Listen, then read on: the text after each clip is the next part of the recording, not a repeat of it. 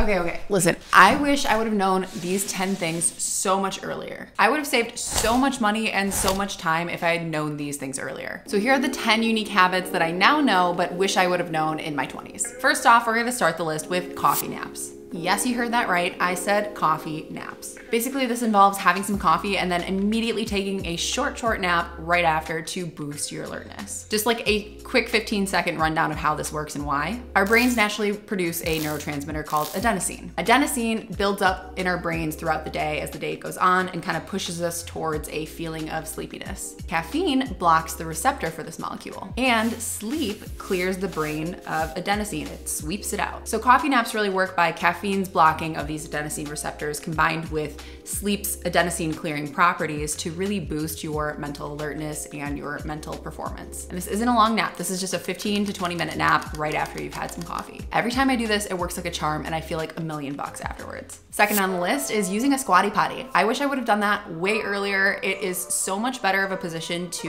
use the bathroom in, and it's much healthier for our colons. There's much less straining involved if you do have to go to the bathroom. Highly recommend it for anybody, especially that deals with issues of constipation or any kind of digestive issues. I think it's just a much superior position to put your body in when you're using the bathroom. And they're fairly inexpensive. I'll put the link in the description down below if you want to check one out. Number 3, buying frozen fruits and vegetables. I used to think that fresh was always better and would naturally give you more nutrients available in the produce, but then I learned about how long it takes from actually harvesting the fruits and vegetables to transport to the grocery stores, to the time that you buy it, to the time that you actually eat it.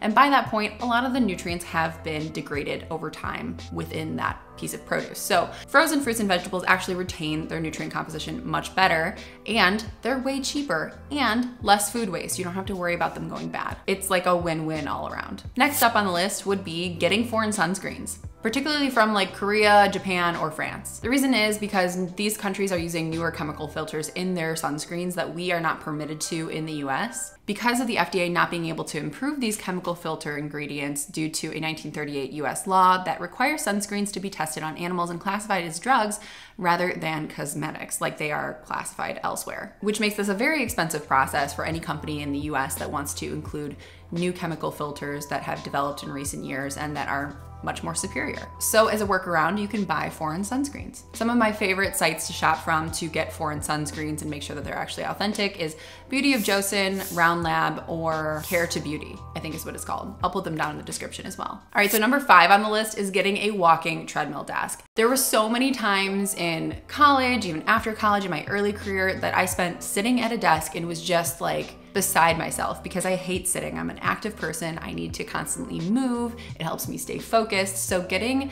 an under the desk treadmill has been such a game changer. I'm able to focus so much more. I'm able to get 10K steps plus a day easily without even really thinking about it while I'm working. It's just been such a win-win. My recent favorite that I've been trying out is the EgoFit Comfort Deck M2 model, which I recently reviewed in a longer form video. We can link down below as well. And it's just been such a game changer. I love the 3% incline. It's one of the most compact under the desk treadmills on the market. Highly recommend that one. Again, I will link that down below if you want to check out that review. Number 6 on the list is doing a full-on mobility day. And I'm not talking about stretching. I'm not talking about yoga. I'm talking about mobility work. Now, doing some stretching and some yoga can incorporate mobility, but I'm really talking about just like purely a designated mobility day. And if you're confused that there's a difference between mobility and stretching, I'll just break it down briefly. While stretching involves lengthening the muscles to achieve a longer range of motion, mobility involves moving a joint actively through the full range of motion. So think of stretching as lengthening muscle tissue, mobility as making sure you're getting a full range of motion in the joint. Now, while both are important, and I'm not saying totally override doing stretching, mobility is something that is often less focused on conventionally. And it's really important as you age and your joints start to age. Having good mobility really allows for controlled strength through a full range of motion. The more mobile we are, the lower our risk for injury, the more we have improved performance and improved movement capacity and just improved joint health and longevity in general. So yes, now I have at least one full mobility day where that is all I do. And I feel amazing afterwards. All right, so next up on the list is using a wearable to track my sleep. Now, I've said this before in other videos, I prefer the Whoop. There are tons of other ones out there, but I like this. It doesn't have a watch face, it's not distracting, and it's just really easy to use. Being able to track my sleep with something like a Whoop actually helps me stay accountable to how much sleep I'm really truly getting versus what I'm perceiving that I'm getting. There are times when I used to think, hey, I'm going to bed at 10 p.m. and getting up at 6, when in reality, I actually wasn't falling asleep until 11 and was kind of restless and maybe only got like 6.5 hours of sleep, not 7 or 8. So wearing something like this has really just helped me understand some of my sleep inefficiencies and what I can actually do to measurably improve my sleep over time. Speaking of sleep, number 8 also has to do with sleep, and that is to not use your bed for anything other than sleeping. And of course, intimate partner activities, I guess, if you catch my drift. Basically, the point is you shouldn't be eating on your bed, you shouldn't be on your phone in bed, you shouldn't be reading in bed, you should be using the bed for a place to sleep and making that conscious association with your mind. Our minds are very tricky and they make very unconscious or subconscious associations why we are doing things just as a way of efficiency. So if you start eating on your bed or doing any kind of mentally stimulating activities while in bed, it's gonna start to recognize like, oh, this is the place where we do emails. This is the place where we scroll TikTok, and it's gonna be harder for you to sleep. So it's a big part of sleep hygiene and sleep training as an adult to have better sleep and more efficient sleep, to just use your bed for sleeping. Getting closer to the end of the list, number 9 is tracking fiber and protein intake. I remember there would be times like 10 years ago where I'd finish meals and I would just still be starving. I would be hungry like 15, 20 minutes after, or maybe sometimes an hour after a meal, and I'd be ready for a whole nother meal. And I was like, what is going on? There's no way I can still be hungry. And this would continue on throughout the day and throughout the week and throughout the month, until I found that, oh, you know what? I'm actually not getting enough protein and fiber. And that didn't happen until I tracked and actually was looking at what I was intaking on a daily basis. Once I was getting the appropriate amount of fiber and the appropriate amount of protein for my body, I felt so much better and I was much less hungry throughout the day. I didn't have to constantly snack to feel satisfied, and that's been a huge game changer. Also gave me better energy, better sleep, and well, from the fiber, better you know what.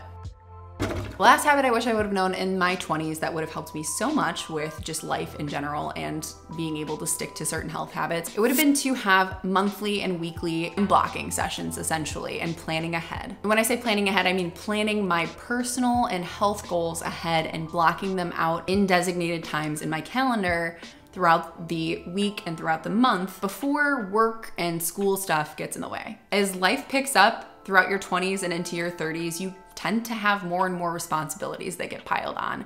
And it starts to feel like there's less and less room for you to go to the gym, for you to go to the grocery store, for you to meal prep, for you to establish really good social circles and great connections with friends. That time starts to feel like it's getting squashed. So to counter that, it's been really, really helpful for me to now preemptively, once a month, go in and block out all my workouts, block out the times I'm going grocery shopping, block in when I'm gonna be meal planning if I plan to meal plan, you know, on a weekly basis, and all those things that are important to me. And then on a weekly basis, tweak as needed depending on what other stuff came onto my plate for the week. That way I'm prioritizing my health and my personal goals first before anybody else's start to get added onto my plate. These are just some of the many different health habits that I've picked up and incorporated in my life over these past few years to improve my healthy lifestyle. And while these can be helpful for a lot of people, which is why I'm sharing them with you, you might want more personalized suggestions that maybe gel more specifically to your particular health needs or your lifestyle. And if that is the case, then I will drop my link down below where you can grab some time on my calendar and book a call, and we can chat and figure out what you can do to level up your lifestyle. All right, guys, well, thanks so much for watching. If you liked this video, go ahead and give it a thumbs up, subscribe to the channel, and as always, I will see you guys next time. Bye.